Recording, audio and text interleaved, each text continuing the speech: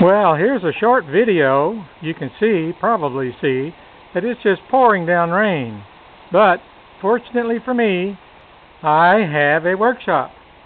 And I thought I would show you this latest clock I'm working on. You can see the inlay on the side. Whoops! Sorry, I dropped the camera. I'll try to hold it better. You can see the inlay on the side here. This is all cherry inlay. This is the front of the clock. Here's the pieces that go up the side, like that. You can see that. There's a hole for the works. Here's the pieces that go across here, like this. And I have another piece over here that goes across the front like this. And I also have the top, which I haven't done anything to yet.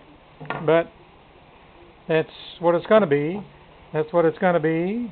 And I was going to show you how the wood started out, but I don't have any pieces of wood that I haven't already worked on. But you get an idea, something like that. Oh, here's one. Here's the way it starts off. This is just a piece of sawmill wood. You can see how bad it looks. And then when I get finished with it, hopefully it looks like that. Well, hopefully it looks better than that. But anyway, that's a start. So batteries are running out. That's it.